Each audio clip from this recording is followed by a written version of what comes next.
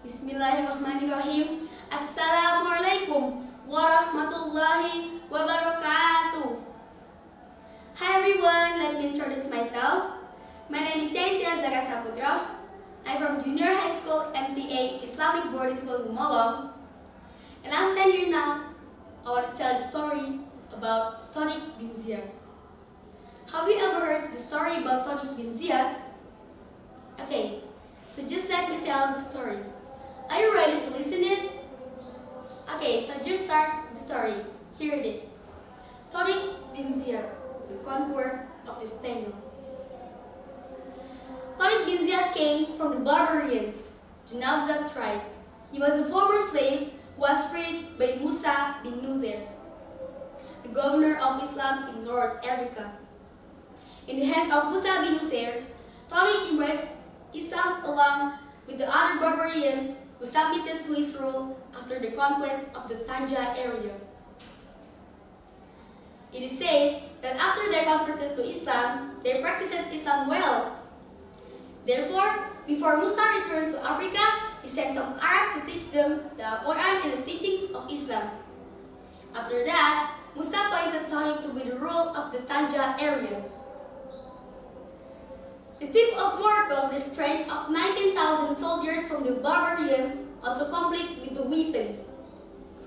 The conquest of the Andalusia or Spain coincided with the cruelty European colonizers who at the time were ruled by the cruel Gothic king named King Roderick. Women feel threatened their chastity, farmers are subject to highland taxes, and many bore inhuman operations.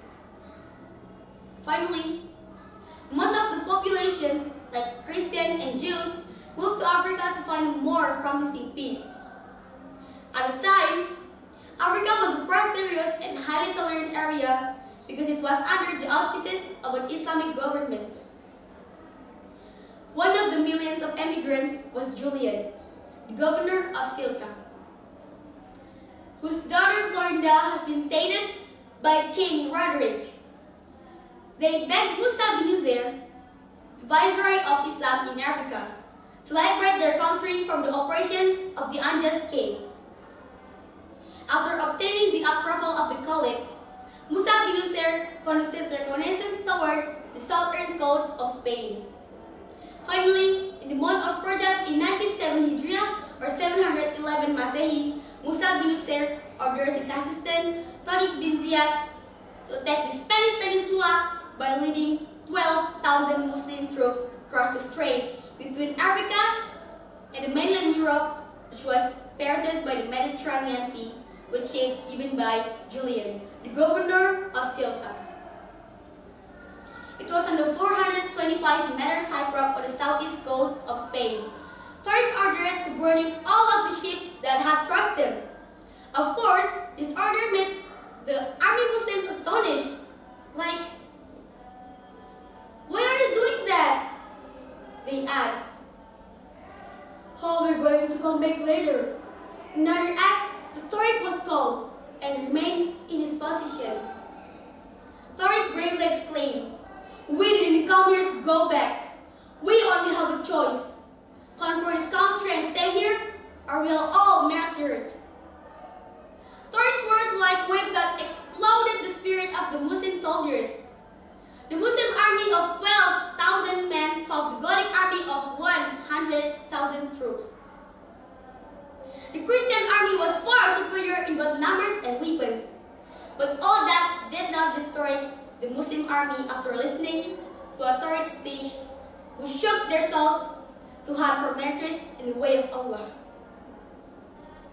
On July 19, 711 Masehi, the Muslim and Christian troops met and fought the near of the mouth in the Barbet River.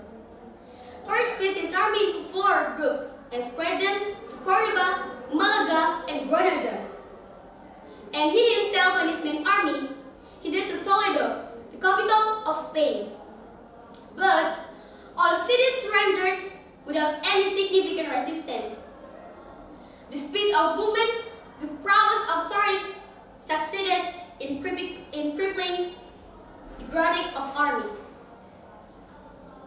And even the King Roderick himself died Barbet River.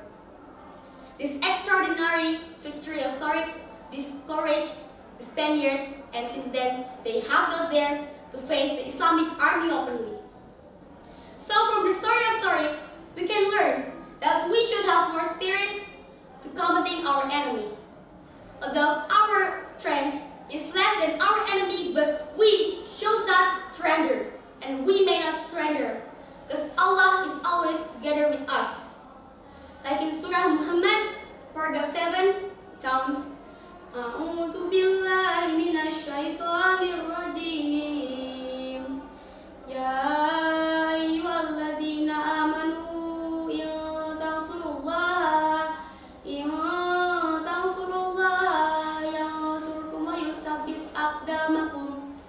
Which means, who believe men? If you have the religion of Allah, surely that Allah will help you and confirm your positions. So, from the Surah Muhammad paragraph 7, we can learn that we can know that we should believe that Allah is always beside us. Allah is always together with us. Allah will never leave us, even if it's just 1 second. And Allah will always help us wherever we are. Just believe in that. Allah always together with us. So, that's enough for my story, and that's the end for my story. I hope you guys enjoyed my story. Thank you very much for the attention. Wassalamualaikum warahmatullahi wabarakatuh.